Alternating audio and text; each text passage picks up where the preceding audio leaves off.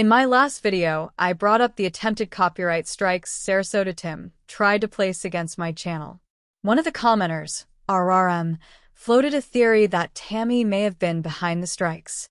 Let's take a look at the evidence. 2 of the 3 videos were released 6 months ago. That seems like an awfully long time ago.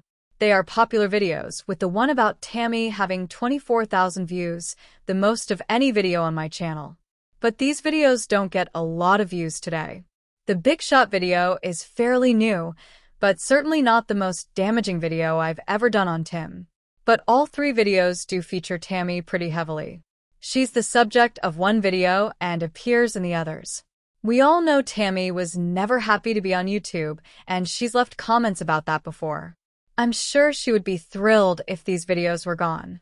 Then there's the language Tim used in his appeal, calling me vile and evil. Vile is not a word Tim uses a lot, but Tammy has recently been using the word vile.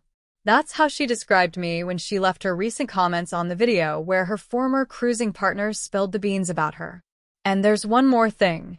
A few days ago, in one of Sarasota Tim's videos, he took a call from Tammy while he was in the middle of filming. So they are clearly still talking. But here's the danger for Tim, though. Tim said in his appeal that he was going to continue to submit claims against my videos. He just lost his appeal on 3 of my videos.